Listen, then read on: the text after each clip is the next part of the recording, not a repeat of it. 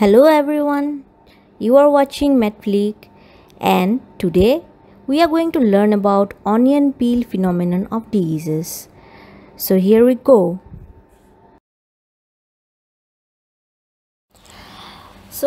Dear friends, onion peels have been used metaphorically or to explain various concepts time and again. Similarly, in epidemiology too, we use the analogy of peels of onion or layers of onion to explain the concept of changes in occurrence of diseases. So, whenever there is a change in the pattern of diseases in the society, we can use the example of layers of onion or peels of onion to explain the same. So, as we go on, we'll learn how it is used or what is it.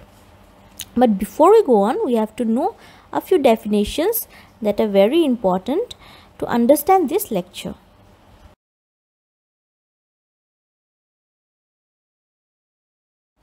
So, I have already mentioned the term epidemiology. So, what is epidemiology? Epidemiology is a study of distribution and determinants of health related events in specified populations and the application of this study to the control of health problems. So now you'll ask me, what is distribution?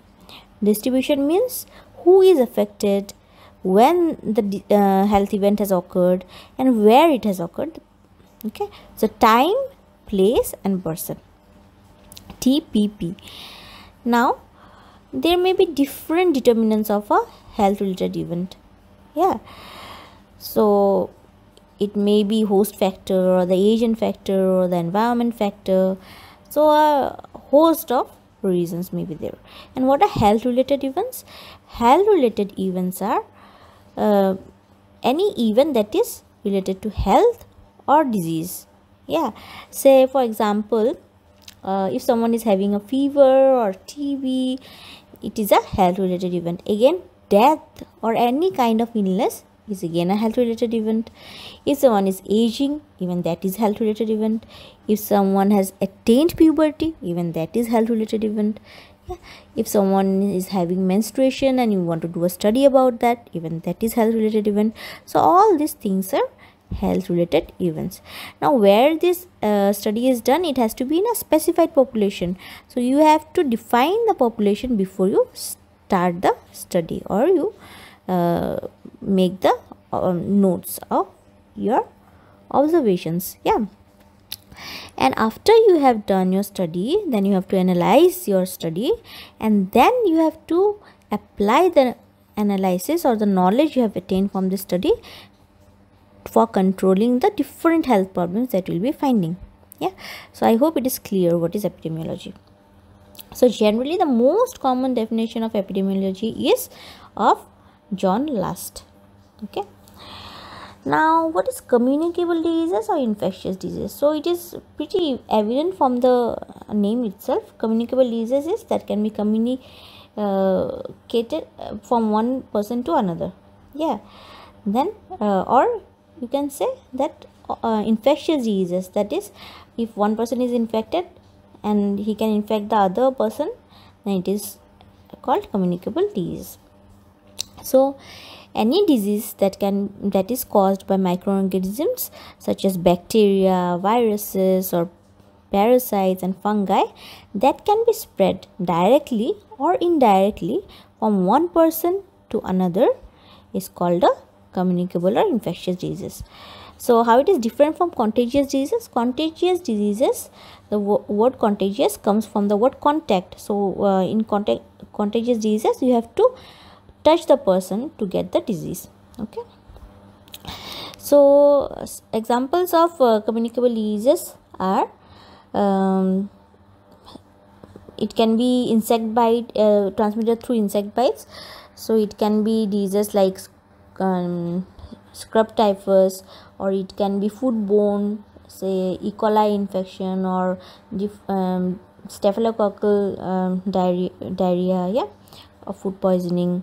Then waterborne like cholera or typhoid, again airborne or droplet infection like measles, and now the presently pandemic of coronavirus is going on, even that is airborne or it's not proven airborne as it, but it is a droplet infection.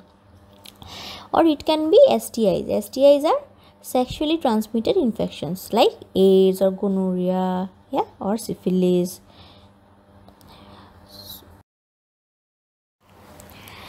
So now we'll learn about what is non-communicable disease or NCDs.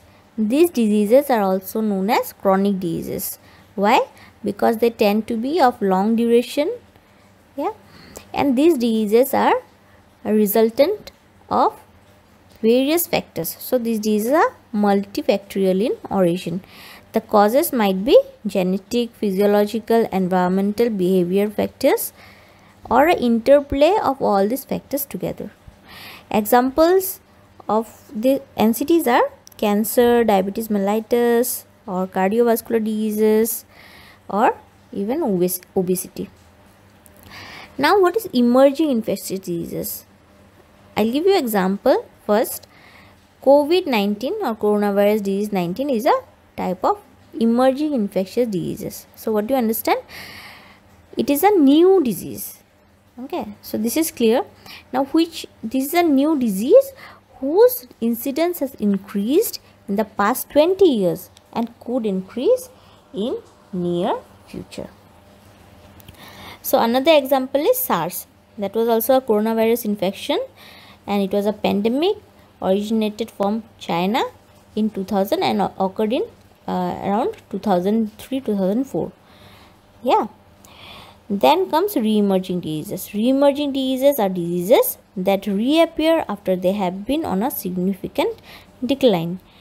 So re-emergence may happen because of breakdown in public health measures for diseases that were once under control, or even they might occur by human behavior, or even due to drug resistance.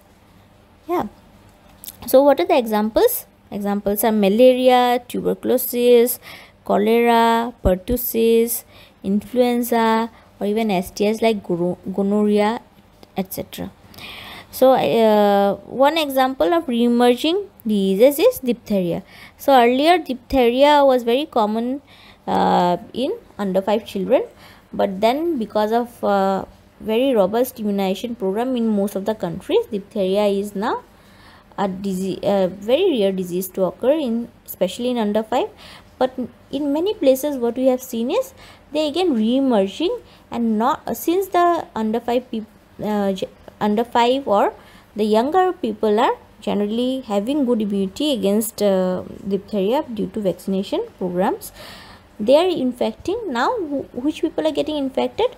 The older generation is getting infected. In people, young adults in 20s or even older people are getting infected by diphtheria.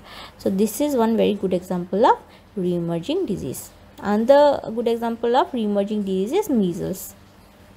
So in some places you will see there have been zero number of cases for a huge number of years, and suddenly measles is reappearing.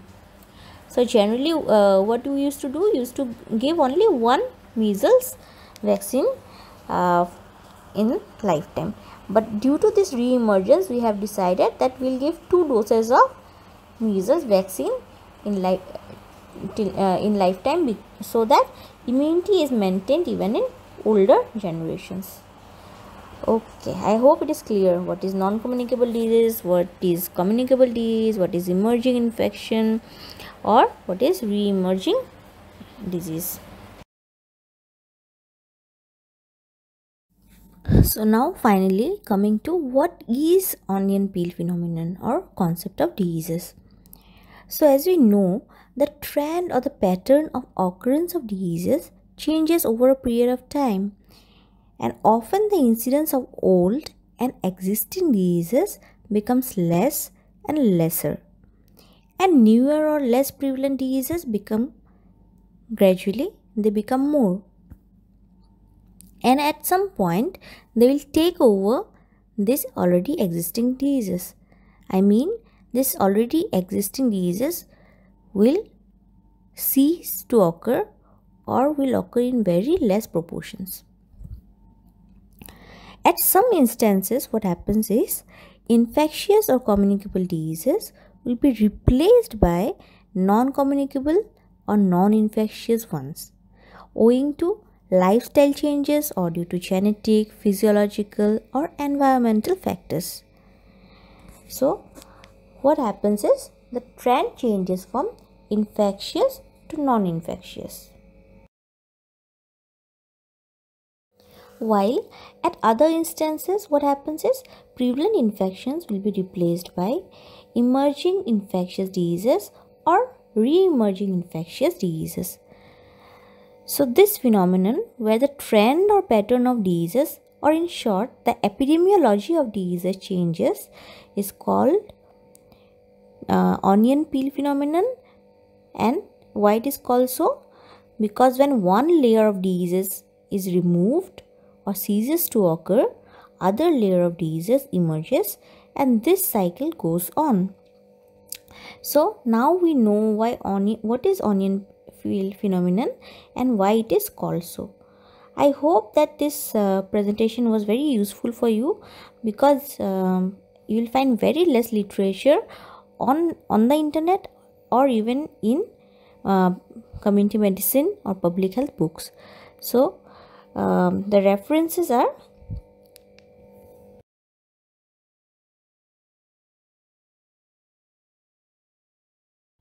so friends, these are the references, and as we have come to the end of the lecture, I would request you to subscribe to the channel and to share the videos of Netflix, and to come back here again and again for more such material that might not be even found in regular books, or you have to do extensive research. So you can always surf our channel on YouTube and learn more. Thank you.